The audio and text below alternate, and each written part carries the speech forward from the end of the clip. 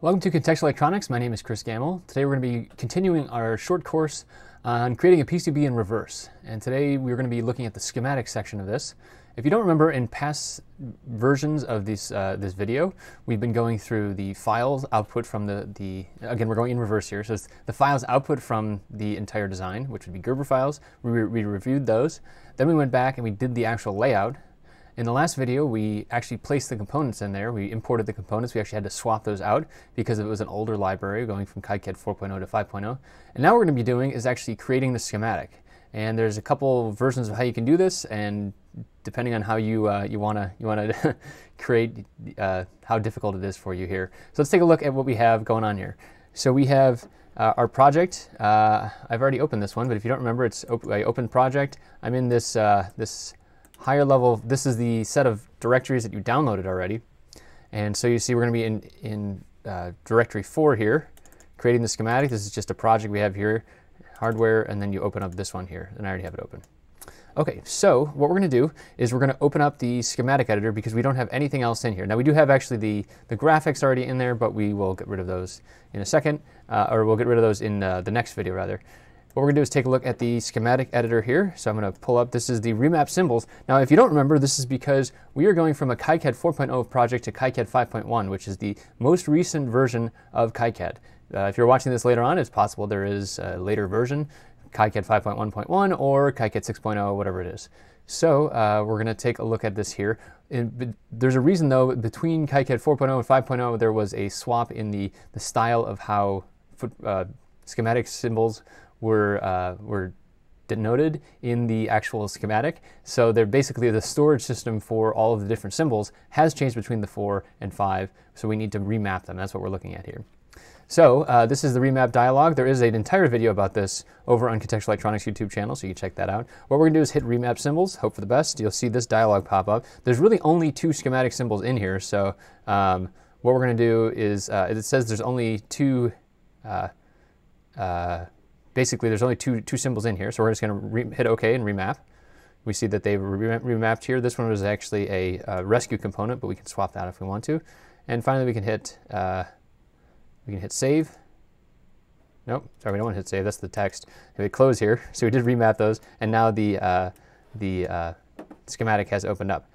Now what we have here is we have the 2 components that we just remapped. This is the connector and this is the 555 timer. If you want to do the hard version of this, so if you're interested in a little bit more of a challenge, I would say go and delete this symbol and start from scratch. You can go and create the library component from scratch and do that. There are videos about that over on the Contextual Electronics YouTube channel as well. That is something you will have to do, but probably outside the scope of this short course right now. So we're just going to use the existing symbol that's here. If you want to, just go and delete that and start from scratch there. Okay, so what we're going to do is we're going to try and replicate this schematic here. There is just a screenshot. This is that I imported. Again, if you want to see how to import images here, there's a button here, but basically there's a whole video on how to do that. What we're going to do is we're going to basically replicate this behavior here and create a schematic. So again, if you're doing this, hopefully you are following along, I would say go now and go do it, right? Pause this video and go and do this schematic symbol association and do the actual schematic. Finish the schematic out using that image that's at the bottom. You'll have to import resistors and capacitors. Struggle through it a little bit maybe, but I'm going to show you how to do that right now. Okay, so what we're going to do is we're going to create. There is a little bit of a difference here. We don't actually use a 9 volt. We're actually going to be using a 3 volt 2032 CR2032 battery. So we'll just import a battery symbol here. I'm sorry, that's a different way to do it. We actually have the on this symbol here. We could either use the 2032 or we could use the SAO header here, which is what the rest of the design is based on. And so we'll double check the pin out on that. I believe pin 1 is power, pin 2 is ground. So let's go and import some components here. I'm going to hit A to import a new component. It's going to load up the symbol libraries if they're not already loaded. And then usually I just start filtering. So if I need a resistor, I just type in R, and the first thing that pops up is a resistor. Click to drop it. I'm also going to do the same thing, hit A to start the dialog here. And then C, I want a capacitor. And so I'm going to hit enter and just drop a C in here. Let's see what else we need. We also need an LED. Again, that's at A, and then LED, and select that. And these are just generic components right now, right? You see that we actually do not have anything else associated with this right now, and that's actually kind of beneficial for what we're doing here. All right, so this, I'm going to zoom out a little bit so we won't have as much of a view of this thing. But let's move this guy over here. I'm just mousing over, hitting M to move. I'm going to delete these two traces here, and then we'll start placing some of these components. So let's start from matching pin 3. So we want to move this resistor over. We want to move this LED over, and then we're going to hit W. Oops, we're going to hit W to start drawing a wire. Yep. So draw from the circles. If you see the circles disappear, that means they have connected. Same thing here. W, start drawing. Click to start, click to finish. And then finally, we want to actually end on what it lists as 0 volts, but we're going to list as ground. And so I'm going to hit A, and then type in ground. And this is a power symbol here. I don't like that one, sorry. A, ground, and then I usually use this one here. So there we go. I hit W to draw a wire, click to finish, and now we have a ground symbol here as well. So what we'll also do is we can mouse over, hit C to copy, and place one here, W to start a wire, click to finish. Okay? So now we finished this part of the circuit right here. We've also connected pin 1. Let's go and finish out here and connect the bottom of C1, which is connected to pins 2 and 6. So we'll drag this component down, hit mouse over, hit M to start, to move rather. We're going to copy again, mouse over, hit C, click to drop it, W to draw a wire, and then we're going to connect it to pins 2 and 6. Here we go, pin 2, pin 6. Those are now connected. All right, so now between pins 2 and 6 and pin 7, we need a resistor. So what I'm going to do is I'm going to copy the resistor here, mouse over, hit C, put a resistor here. And then between pins 7 and power, we want another resistor. So we'll copy it again. And now we have all that. Okay, so we want to hit W to start. Oops, start that in the right place. W to start, click to finish. The drawing tool kept going there, so I can just click to start. And you see how the drawing tool is still going, that little pen looking thing. So just click to start, click to finish. And then finally, on pins 4 and 8, we want to connect that to power. So let's do that here. We're going to draw this up to the top here.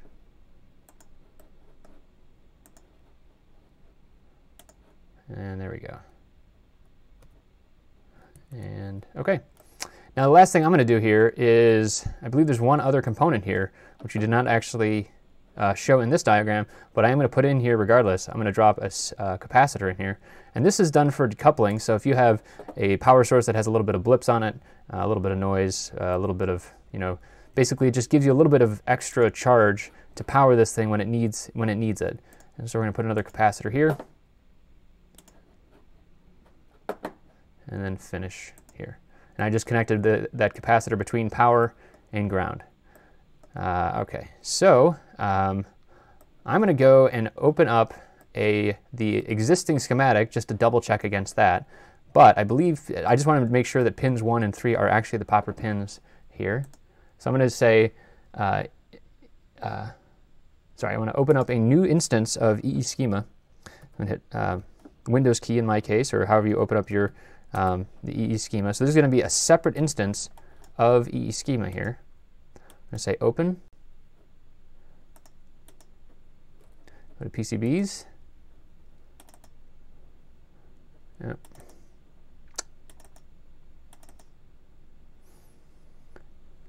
And in one of the finished PCB files here, we'll look at the schematic. That's fine. We'll have to remap everything. That's fine. Hit OK. Everything gets remapped. Good, good, good. And it looks like we do actually have this C2 is over here. This is just drawn in a different place. But pin 1 is power, pin 3 is ground. And it looks like everything else we've done so far has been good. So I'll just minimize that just to make sure it's there. So I'm going to draw it like this. Start it here. Finish it here. Oops, missed a little bit here. Delete that horizontal wire. All right, and then connect this to ground. All right, so some of those values we showed there, so we're going to do, we'll match those. So now if we want to add values, we can either do that one of two ways, right? We can mouse over and hit E. That opens up the entire dialog here, so we could change out the value field here. We can also mouse over, hit V, and that just allows us to edit that specific field. So if we want to do the value, we do 10U, and then that's marked as a 10 microfarad capacitor. Now that doesn't really do much other than mark it as a 10 microfarad capacitor. When and if we want to put an actual 10 microfarad capacitor down on the board, we need to actually put the manufacturer part number in there. And so that's a different process. There is a space for that. If you mouse over and hit E, there is an MPN field here. And so you can go and search on a digikey, a mouse, or an arrow, whatever, and find a manufacturer part number for an 0603 10 microfarad capacitor. However, we are not putting that in yet. Okay, let's do the same thing down here, 10 microfarad. And then just for ease of use here, I do not remember what the values are supposed to be. So let's find that older schematic. Where'd it go? Here. There we go. So we're going to say 100, 100, and 68K. Okay, so again here, this has changed a little bit, how you see how it drawn there. So they now put the value to the side. Value 100, and value 68K. Okay, so now we have a schematic that matches the other schematic. Let's just double check here. So it looks pretty similar. Ground, good, good.